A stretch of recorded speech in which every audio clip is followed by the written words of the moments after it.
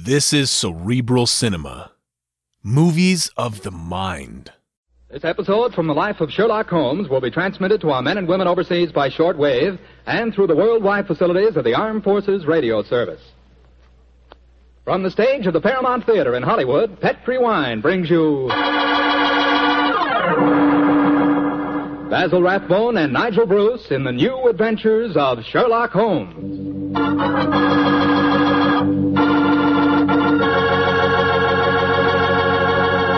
The Petri family, the family that took time to bring you good wine, invites you to listen to Dr. Watson tell us about another exciting adventure he shared with his old friend, that master detective, Sherlock Holmes. You know something? If right now it were possible for me to ask every one of you what you had for dinner this evening, I'll bet a good many of you would say chicken. Chicken is an all-American favorite. But boy, you just haven't tasted chicken till you've tried it together with a glass of well-chilled Petri California Sauterne. Petri Sauterne is a perfect mealtime wine, just made to go with chicken. That Petri Sauterne is a white wine, delicate in color, and what a flavor. A flavor that comes right from the heart of luscious, sun-ripened grapes. You can just taste those wonderful grapes.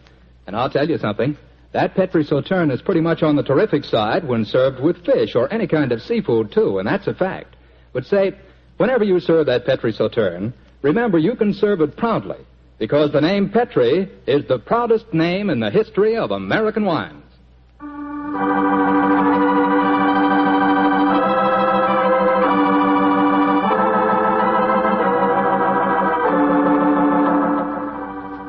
And now for our weekly doctor's appointment. Let's knock on his library door and see if... There's no point in doing that, Mr. Slattery. I'm right behind you. Oh, hello, Dr. Watson. Don't tell me you've been stalking me. No, my boy, I was on the patio and I heard your footsteps, so I thought that I'd come in and fetch you. Let's go back and sit out there, shall we? It's a beautiful evening. That's fine with me, Doctor. Here we are. Now, settle yourself down in a chair and light a cigarette, if you have one. I'll get on with my story. Well, last week you told us it concerned an adventure that you and Sherlock Holmes had in Flanders during the First World War. That's right, Mr. Slattery, I did. I thought that you and the great man had retired at that period. We had, my boy, but it was only natural that as soon as the war broke out, we both offered our services in any capacity that might help our country. Of course. And how did tonight's story begin, Doctor? It was in the winter of that first year. Things weren't going very well for the Allies. The Germans were advancing on Paris, and the picture was looking very black. It was just 24 hours before the famous Battle of the Marne began, the battle that changed the early course of the war, when Holmes told me that we had to go up to the front lines on a secret mission. We'd been in Paris for several weeks, where Holmes had just solved the case of the missing aide-de-camp. I was anxious to get back to England and my work in the war hospitals, but of course this new summons was in the nature of a command. And so, late on a rainy September afternoon, Holmes and I, with the boom of gunfire in our ears, found ourselves in the front seat of a staff car, sloshing and jolting its way towards the battlefield. Am I driving too fast for you, gentlemen? No, Sergeant, not at all. No, you're doing a splendid job. Oh, my man, look out, considering the state of the road. Thank you, sir. Hello? The gunfire's getting nearer, Holmes. Yes, old fellow. I imagine we haven't much further to go, have we, Sergeant? No, sir, we're nearly there. Did you notice the two civilians in the back seat, Holmes? Yes. Handsome woman and a distinguished-looking man, several years her senior. I wonder who they are. I'll tell you. He's a Shakespearean actor of some note, though he never achieved the fame to which he thinks he's entitled. I shouldn't be at all surprised if he feels that he's been slighted in not receiving a knighthood. But, Holmes, that's amazing. How can you possibly deduce all that from just looking at the man as we got into the car? Elementary, my dear fellow, I didn't deduce it. We saw him twice last year in the London Theatre, if you remember. What? His name is Maitland Morris. As for his biography, he's a friend of my brother, Mycroft's. He told me about him. Well, what do you suppose he's doing up here near the front line? His brother is General Sir Stanley Morris, who's in command of this particular front, and it would seem reasonable to presume that his brother has come up here to give a performance for the front-line troops. I suppose this hut is as far as we can drive, Sergeant. I'm afraid so, sir. We're 4 miles from the front line now. You'll have to clear your papers here. See that ruined farmhouse there, sir? Yes, Sergeant. Is that the General's headquarters? Yes, sir. Come on, Watson. Good Lord, it's pelting with rain. Yeah, let's make a dash for it.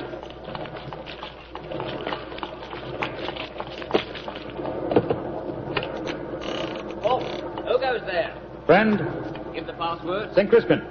Pass, friends, and show your papers. How did you know the password, Holmes? I was given it before we left Paris, old chap. Oh, Sherlock Holmes and Dr. Watson, isn't it? Yes, Captain. I'm Captain Maxwell, General Morris's aide-de-camp. He asked me to escort you up to his headquarters. By the way, weren't Maitland Morris and his wife in the car with you? Yes, they're just behind us. Oh, splendid. I'm afraid I'll have to ask to see your papers. Yes, of course. Here's my permit, Captain Maxwell. Thank you. I know you both, of course, but we can't afford to take any chances when they're this close to the enemy lines. Let's see. Oh, yes, that's fine, Doctor. Everything's in order. All right, yours, please, Mr. Holmes. Here you are. Thanks. Oh, who goes there? Friend. There's the rescue party now. password. Oh, good. This is quite in order, Mr. Holmes. Show your papers. Oh, there you are, Captain Oh, Maxwell. hello, sir. Hello, Mrs. Morris. How are you, Captain Maxwell? Well, you both met Mr. Sherlock Holmes and Dr. Watson, I suppose? Well, no, we haven't, even though we drove up in the same car. Natural reserve of us Britishers, I suppose. How are you, Mr. Holmes? How do you do, sir? I know your brother Mycroft very well. How are you, Doctor? I'm glad to meet you, Mr. Morris. I saw you a couple of times in the theatre last year and enjoyed your performances very much. Well, thank you, sir. Well, then you must know my wife, my leading lady. How do you do, gentlemen? How do you do, pleased to meet Mr. you. Morris? Can I see your papers, Mr. Morris? Just a matter of form. You understand. Yes, of course. Mrs. Morris, I presume you and your husband are going to give a performance tonight for the men going up the front line. Yes, Doctor. We're very flattered. They've asked us to do some Shakespearean scenes. Oh, yes. Although I should have thought something a little lighter would have been more appropriate. The General, he's Maitland's brother, you know, seemed to think differently. Well, my dear, show Captain Maxwell your papers. Then we can all go along and see my brother Stanley. Very well, Maitland. Mr. Morris, I shall look forward to hearing your reading of Shakespeare's St. Crispin speech from Henry V tonight. Well, bless my soul, Holmes. How did you know I was planning to do it? Well, the setting is so perfect and the time so appropriate, I can't conceive an English actor who could resist the temptation. Oh. I noticed that your brother appreciated the fact in naming today's password. Yes, it's amazingly appropriate. You know, it's almost 500 years ago to the day that the Battle of Agincourt took place. Well, let's hope that the results of the forthcoming battle will be equally successful for England. Yes, indeed. Oh, by the way, Holmes, this will probably seem rather silly to you, but I'm an inveterate autograph collector, and I have my book here with me. I wonder if you'd mind signing I it. shall be very glad to, Mr. Morris. Give me a pen, will you, Watson? Holmes. You'll find yourself among quite distinguished company in that book, sir. So I see. Adelina Patty, Crown Prince of Norway. Oh, no. Field Marshal von Tauchnitz. Oh, yes, he was one of my admirers when I played in Munich before the war. I suppose now that our countries are fighting, I should tear that page out. Do you know, I cannot help but feel that art and the appreciation of art are independent of national hatred. Quite so, sir. I myself still have a medal presented to me by the University of Leipzig for some trifling services. There you are, Mr. Morris. Oh, thank you very much, Mr. Holmes. A notable addition to my collection. I shall be very glad to sign your book for you, Mr. Morris, if you'd like me to. That's very kind of you, Doctor. Oh, Captain Maxwell, if our permits are all in order, don't you think we should be moving along? Just what I was going to suggest myself. I'll take you all straight over to General Morris's headquarters.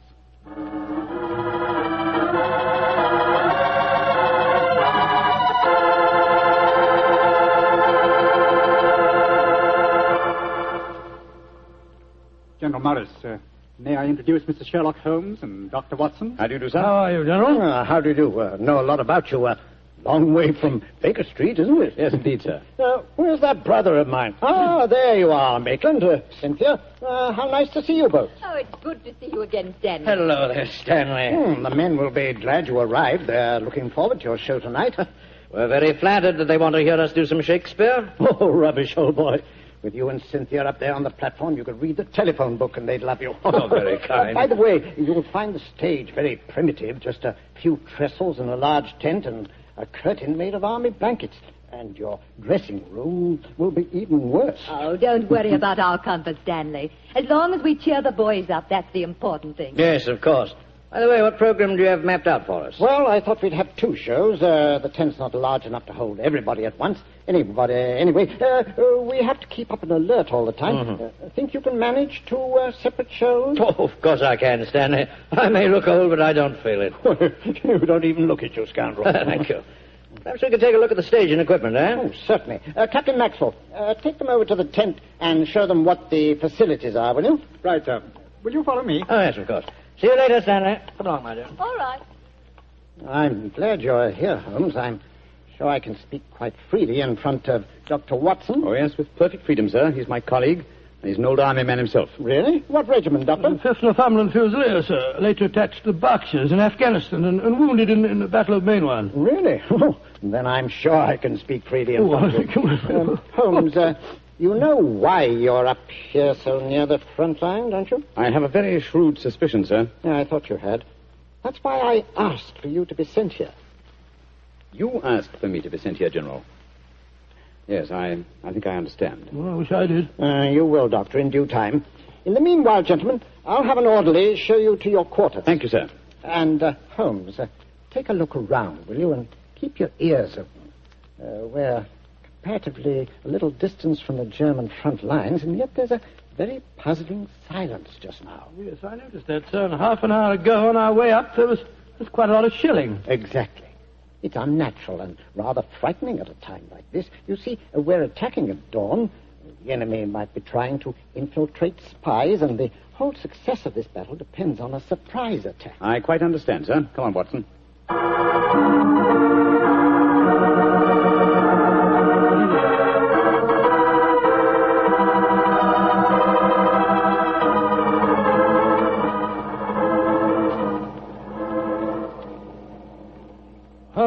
Holmes. The first performance starts in a few minutes, you know. They're all there waiting. Why are we tramping about out here in the mud and the rain? I thought a pipe or two in the open air would clear our brains. Yes, a pipe in the open air is one thing, but a pipe in a downpour of rain is another. Was it raining? Oh, didn't even notice it. I was listening to the silence. What do you mean? Thousands upon thousands of Germans. Armed Germans. Full of a blind fanatical hatred and desire to kill. Are crouched in trenches only a mile or two from here. Surrounding us are an equal number of English boys, also armed. And with the will, if not the desire, to fight. Because they know their cause is the cause of freedom and justice. All these thousands poised, ready to pounce on each other and fight to the death. And yet, beyond that patter of rain, there isn't a sound to break the stillness of a September evening. Strange world we live in, old chap. You're being unusually rhetorical, Holmes. Yes, I am, aren't I? Let's be a little more practical, shall we? I wonder what is wrong with the actors tonight. Why do you ask that? Well, a little while ago I noticed Mrs. Morris in a great state of excitement, going towards the farmhouse where the General is. Then she went back to her own quarters, and now she seems to be headed in our direction. Is anything wrong, Mrs. Morris? It's Maitland. What's wrong with him, madam? He's disappeared. Disappeared? What's happened? We were in the tent together, making up for our performance, when an orderly came in with a message. Maitland said it was from his brother. Slipped on a raincoat and went out, saying he'd be back in a few moments. I waited and waited, and after a while I got worried, and I went over to see the General myself. He said that he'd sent no message, and that he hadn't seen any sign of Maitland. Good Lord, what could have happened to him? I don't know, Doctor, but I'm frightened. What shall I do, Mr. Holmes? You're a brave woman, Mrs. Morris. Brave? I don't know, Mr. Holmes. Why? Because the show must go on. I shall take your husband's place. But Holmes, something's happened to Maitland Morris. He's in danger. He might True, be... Watson, true. But 1,000 men inside that tent are in mortal danger, too. Tomorrow morning, many of them may be corpses on the fields of Flanders. But tonight, they've been promised a show. Do you think that you can do it, Holmes? Oh, I think I can, with the help of Mrs. Morris. I can't do it, Mr. Holmes. You can, Mrs. Morris, and you will. If only to uphold that great tradition of the theater, that the show must go on.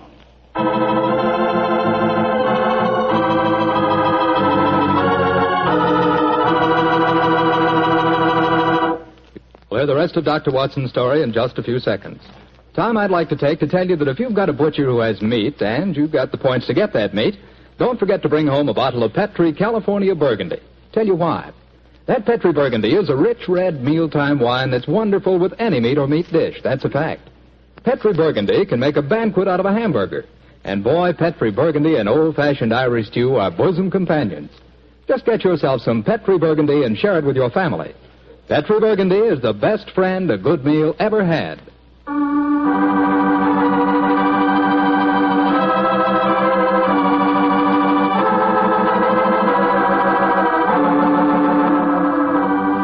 And now, back to tonight's new Sherlock Holmes adventure. It is just before the Battle of the Marne in the First World War, and Sherlock Holmes and Dr. Watson are at headquarters a few miles behind the front-line trenches. A famous Shakespearean actor who was to give a performance for the troops has mysteriously disappeared, and the great detective has taken his place at the last minute. As we rejoin our story, Sherlock Holmes, alone on the improvised stage, is delivering a Shakespearean speech before a spellbound audience. Happy breed of men, this little world, this precious stone set in a silver sea, which serves it in the office of a wall or as a moat defensive to a house against the envy of less happier lands. This blessed plot, this earth, this realm, this England.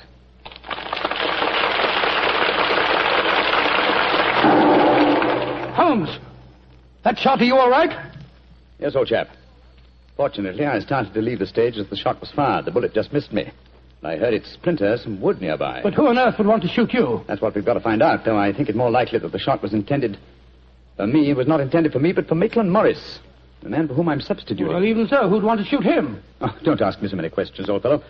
Let's see what clues we can find. Now, the shot was fired from outside the tent from behind me. Yes, look there. See the hole in the tent there? By Jove, yes. The footlights would outline your shadow on the back of the tent. Whoever it must have fired at your silhouette. The question is, where did the bullet embed itself? Aha. Look here, Watson.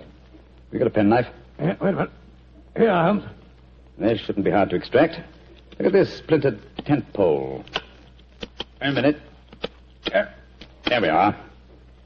Excellent. Huh.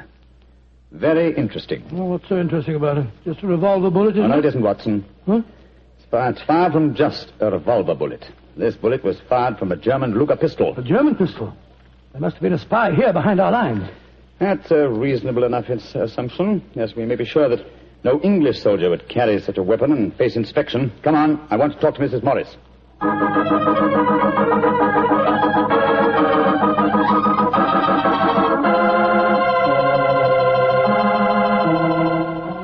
Mrs. Morris, I want you to be very frank with me. But of course, Mr. Holmes. You know why your husband's missing, don't you? No, I don't. Have you found out anything? Come, madam. Why keep up this pretense any longer? I know that your husband is a spy, or at least a great sympathizer with the German cause. The General's brother a spy? Good Lord. How dare you say that? Because it's true. Foreign Office have been suspicious of his sympathies for some time. His own brother knew it. That's why he asked to have me sent up here to keep an eye on him during his visit. It is true. Why should I keep up the pretense any longer? You see, Maitland was a disciple of Stuart Houston Chamberlain. Oh, who was this Stuart Houston Chamberlain? An Englishman who married one of Richard Wagner's daughters and became a German citizen, and an arch-enemy of England. I tried to dissuade Maitland. I implored him to consider his British heritage, his brother's name and mine. But Maitland was a strange man. His life was one of frustration and envy. Envy of his brother, I suppose? Yes. When Stanley was knighted, it hurt Maitland terribly. He said it was typical if the English would knight a soldier and yet leave a great artist like himself unrecognized. That in Berlin, they really understood and rewarded the artist. Well, if the authorities knew that, it's amazing they allowed him to come so close to the front lines at a time like this. Oh, it was at the General's request. He wanted to plead with my husband to warn him that his secret was known. And now Maitland's gone over to the German lines. Oh, it's terrible. It's worse than that. It's disastrous. He can give them information as to the strength of our troops here. He knows the password. He might even know the hour the attack is timed to start. How did your husband expect to enter the German lines in safety, Mrs. Morris? He speaks fluent German, Mr. Holmes. I fancy the autograph book he was carrying, containing the signature of Field Marshal von Tauchnitz, was in reality his pass through the German lines. You've told the General that his brother was gone, of course. I haven't been able to.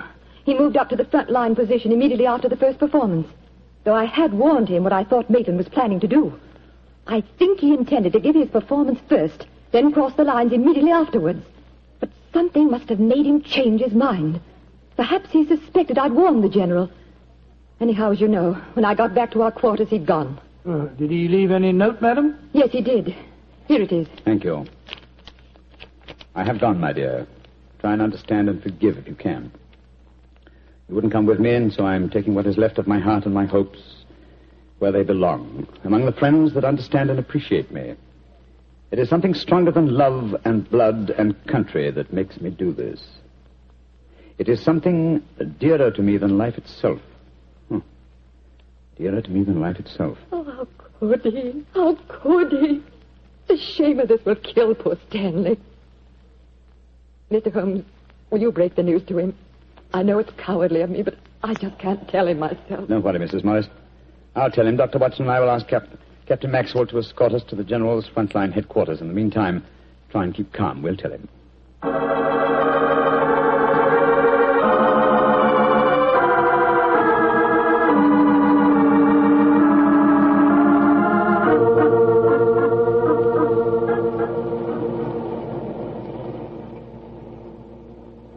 If you will wait in the dugout, Mr. Holmes, I'll tell the General that you're here. Thank you, and be sure to let him know the urgency of the matter. Yes, sir. Holmes, this is a dreadful business. Yes, it is, Watson. Though if my plans work out correctly, I think the success of tomorrow's battle may not be imperiled. What plan? Listen. You know, Holmes, a strange silence from the German line since we came here might be accounted for by the fact that they knew Maitland was making his getaway. They wouldn't want to risk wounding such a valuable spy. Quite possibly. What I still don't understand is who shot at you with a German pistol and why. You're being very dense, old fellow. Surely it's obvious that... There comes General Morris now. Poor devil. This is going to be a dreadful shock to him. Hello, Holmes. Dr. Watson? General Morris, I'm afraid that I've bad news for you. Your brother has gone over to the German lines. Maitland did go there. I should have put him under an armed guard as soon as he came here, but I thought I could reason with him, appeal to his sense of honor. Instead of which you tried to shoot him, sir, but fortunately for me, you missed. You see, I took his place at the first performance. But that shot was fired from a German pistol. True. That was when I first knew the General had fired the shot. But I still don't see how you could now. Only a high-ranking officer, not subject to inspection, could carry a non-regulation firearm. You're an old army man, you should know that. In any case, you'll observe that the General carries a Luger at his waist. Great heavens, Holmes, I thought I was firing at Maitland. I had no idea that it was you. You intended to kill your own brother, sir? Yes, and I'm sorry I failed. I'd rather see my brother dead than alive and a traitor to his country. But now he's safely in the German lines. Heaven knows what secrets he may be imparting. One thing we can be certain, our chance of a surprise attack in the morning is gone. Possibly not, sir. Oh, what do you mean? You see, I took the liberty of altering your brother's credentials quite extensively. How, Holmes? I knew of his German sympathies. Mycroft had given me a great deal of information about him, and so I took it on myself to decide that it was unsafe to allow him so near the enemy lines with his own identification on him. Well, what did you do, Holmes? I took the liberty, sir, of stealing his autograph book, the one containing the magical signature of Field Marshal von Tauchnitz. I have it in my pocket now. I think we shall find within its pages a code concealed in the various autographs, giving valuable information to the enemy. Good Lord. I also switched military permits on him. I felt that in the event that he did go over to the German lines, his welcome might be less cordial if they were under the impression that they'd captured Sherlock Holmes. To make that identification doubly sure, I also slipped in his pocket a slight souvenir of my own. By Joe, Holmes, you mean that medal that was presented to you by the University of Leipzig? Exactly, old fellow. I no longer wish to own a decoration given me by a country of barbarians, and it seemed a rather neat and effective way of returning it to them. So the Germans will think they've captured Sherlock Holmes? Yes, sir, and unless I'm much mistaken, he'll receive very short shrift at their hands. Yes, they hate you. There's your answer, sir. I'm sorry. Well, don't be sorry, Holmes. It's better that way. Now his secret can die with him. Excuse me, sir. Yes, Maxwell, what is it? Would it be in order for me to return to headquarters now, sir? It's very nearly time for the second performance, and I've still been unable to trace the whereabouts of your brother. Well, my brother will not be acting tonight, I'm afraid. Holmes, I wonder if I might ask you to take his place once again. If you want me to, General. I do. Maitland had planned to do the St. Crispin speech from Henry V. He knew how much I loved it. I realize that, sir. When I was told the password up here. Well, can you remember the speech, Holmes? Oh, I think so. At any rate, I can try. Then do it for me, my dear fellow, will you? For me. I'll be very proud to do it, General. Goodbye and good luck. Thank you, Holmes. Captain Maxwell, take them back to headquarters, will you? The men will be waiting for the performance.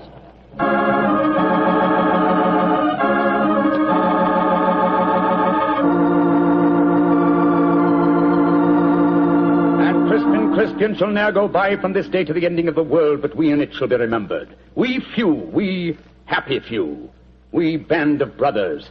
For he today that sheds his blood with me shall be my brother. Be he ne'er so vile, this day shall gentle his condition. And gentlemen in England now abed shall think themselves accursed they were not here, and hold their manhoods cheap, while any speaks that fought with us upon St. Crispian's Day.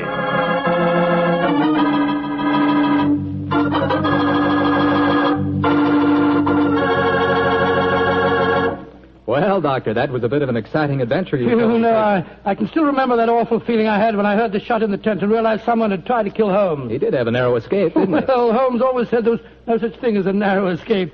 He said you either escaped or you didn't. If you did, well, why worry? And if you didn't, you couldn't worry, so what? Quite a philosophy. I'd like to discuss it with you further. Over a bottle of wine? How else? What kind of wine? Naturally.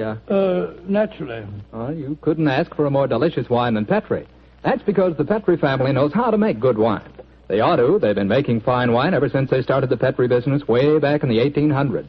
And because the business has always been family-owned and operated, well, they've been able to hand on from father to son, all they've ever learned about the art of turning luscious grapes into fragrant, delicious wine. That's why no matter what type Petri wine you buy for any occasion, you can be sure it's good wine because Petri took time to bring you good wine. And now, Dr. Watson, how's about giving us a clue to next week's Sherlock Holmes adventure? Next week, Mr. Clatter, I'm going to tell you a most unusual adventure in which Holmes and I are trapped in an airtight metal chamber, our only companion being a murdered scientist. It sounds like a story we don't want to miss, Doctor. See you next week. Yes. Oh, just a second, Mr. Clatter. Before we go, I just want to tell our listeners that tonight we're broadcasting from the stage of the Paramount Theater here in Hollywood on behalf of the 7th War Loan Drive. The ticket of admission to the theater was a war bond. I'm mentioning this to remind you, our friends, that you have an important part to play in making the 7th War Loan a success. Buy more and buy bigger bonds than ever before. They're needed to pay for new super forts, new jet-propelled fighters, newer and bigger weapons to lick Japan. Remember, in spite of the magnificent achievements of our forces in the Pacific, the Japanese war has just begun. So let's go all out for the mighty 7th War Loan.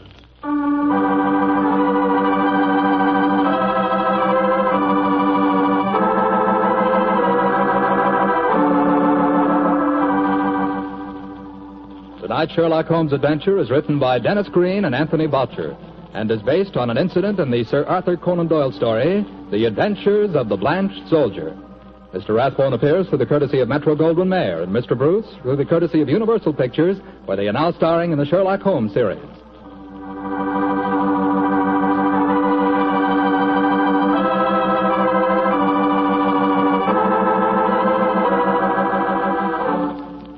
The Petri Wine Company of San Francisco, California, invites you to tune in again next week, same time, same station. Oh, the Petri family took the time to bring you such good wine. So when you eat and when you cook, remember Petri wine. To make good food taste better, remember Petri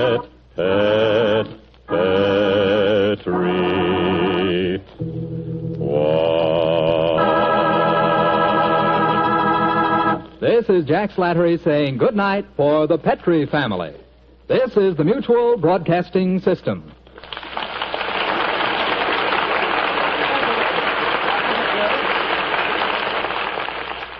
Cerebral Cinema hopes you have enjoyed this movie of the mind.